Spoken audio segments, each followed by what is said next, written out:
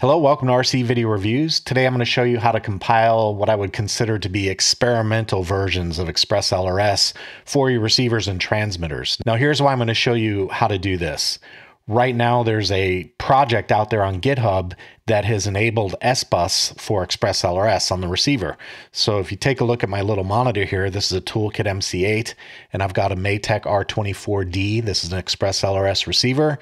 So I'll just move my sticks on the radio now, and you can see that I've got SBUS output on this monitor. Now, it may be some time before this code is actually pulled into the main line, and you may want to do some testing. And then additionally, as ExpressLRS evolves, there may be feature sets out there you'd like to try out on your own. That's why I'm showing you how to do this. Now, before I get into the content, I've got two quick caveats. The first one is that this is experimental. Don't use what you're about to see on a production airplane. Do it for bench testing or to see what's happening in development. The second one is that because this is a fairly advanced topic, I cannot get into answering basic questions about file management and archive management and stuff like that. So if you're not familiar with basic computer operation, this probably is not the right subject for you, and I would advise you to skip over it. With that out of the way, let's get into the material. The first thing you need to do is make sure you've got ExpressLRS configurator downloaded and installed. I'll have links in the description if you're not sure where to get it, but it's easy to find on GitHub under the ExpressLRS project. Just look for the configurator. The current version as of this video is 1.5.5. So download the copy you need. They've got Mac, they've got Linux, they've got Windows, all kinds of different versions. Figure out which one you need, download it, and install it. The next thing you need to do is find a branch of code that you want to fiddle around with. The one that has the working SBUS and the UI to go with configuring the SBUS is on Paul Kendall's GitHub. It's pkendall64, and he's got this branch RX serial refactor. So that's the important part. You can't just clone the main GitHub source. You've got to find the project that you're interested in and the branch. So Paul's branch is RX serial refactor, and you can see that in the URL up here. I'll also include a link to this GitHub branch in the description for you as well. But once you've found a project that you want to work with, under this green code box, click the button and click download zip.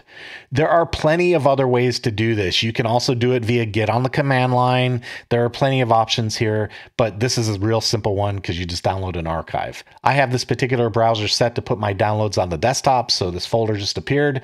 I'm going to open that folder up, and I'm simply going to hit extract all. I'm just going to put it right on the desktop and let it extract on the desktop. Okay, so now we've got our source code from GitHub. We can put the browser away and the file away. The next thing we need to do is switch over to the configurator, and we need to tell the configurator where our software that we just downloaded is.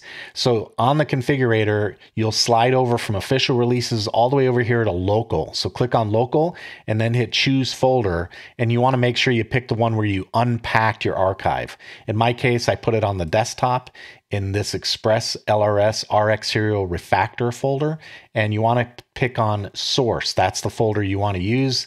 Click source, and then from there you can go down and choose your device target. In my case, I want to make a Maytech R24D, so I'll choose Maytech, and then for device R24D. Once you've selected your device category and your device, you can choose your options just like you would in a normal configurator build. In this case, I'll select Wi-Fi.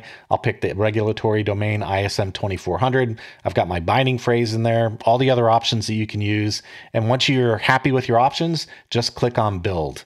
And what's going to happen is it's going to build a binary based on the source that you just pulled down.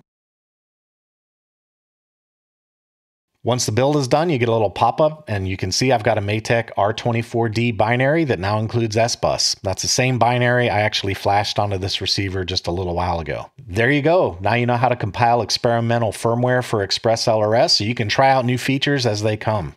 Remember what I told you though, don't put this stuff in a production plane unless you're willing to risk it. Let the developers do their job and test everything out thoroughly, and when they release it, then you should be pretty safe to use it in production. Hope you liked the video. If you did, subscribe and hit the bell. YouTube should be recommending another one for you right now. That's all I've got for today. Take it easy and go fly something.